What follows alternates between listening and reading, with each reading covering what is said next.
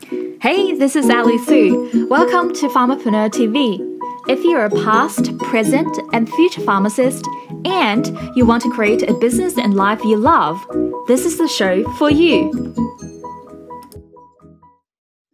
Welcome to Pharmapreneur TV. We believe the world needs more pharmapreneurs. I'm your host today. Today, we're very fortunate to have Dr. Shams on our show. Dr. Shams was born in Iraq, graduated with a PharmD degree in Jordan 2016, and now she lives in Canada. She's a researcher. She's a certified medical researcher, a pharmacist, freelance websites, and smartphone application developer. She has been developing a global e-learning platform for all aspiring pharmacists and pharmacy students. Say hello to everybody. Hello, thank you for having me, Ali. So great to have you here.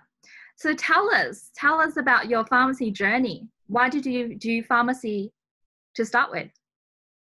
All right, so my pharmacy journey started in 2010 when I was graduating from high school with high distinction. I was accepted into pharmacy school even though I didn't know what I want to do. So during my university years, I received mentorship from community hospital pharmacists and pharmacy professors. These experiences have made me a compassionate and caring person. Unfortunately, the biggest struggle is that I didn't have the passion for pharmacy from the first place. So I was frustrated and stuck. As you know, pharmacy school is very hard. You have a ton of exams. So all around the year, and basically I wasn't doing that good, especially when I found out in my second year that I want to be something else other than being a pharmacist. Yeah, no, I totally understand what you mean by pharmacy school was hard. So now, what made you get into the tech industry?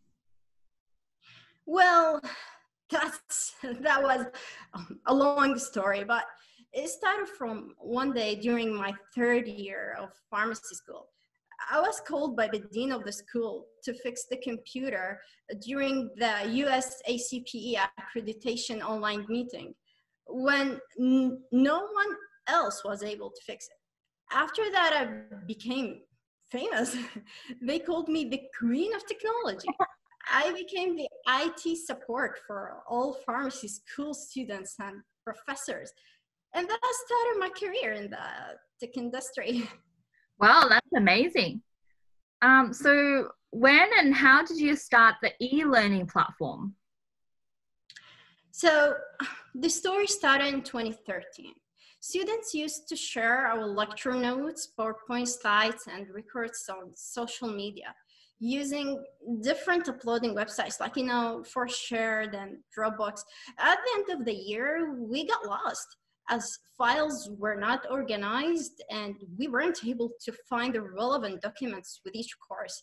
So my brother, friends, and I created online storage to organize lecture notes systematically.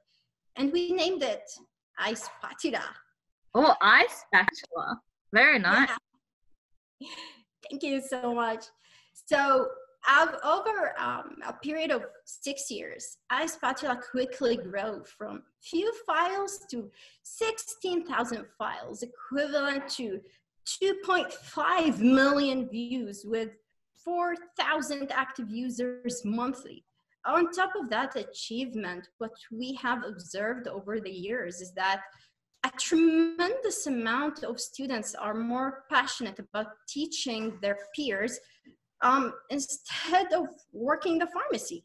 Hence, we decided to provide those pharmacy students opportunities to teach on an e-learning platform we created to help them develop their passion and skills to provide value for future pharmacists.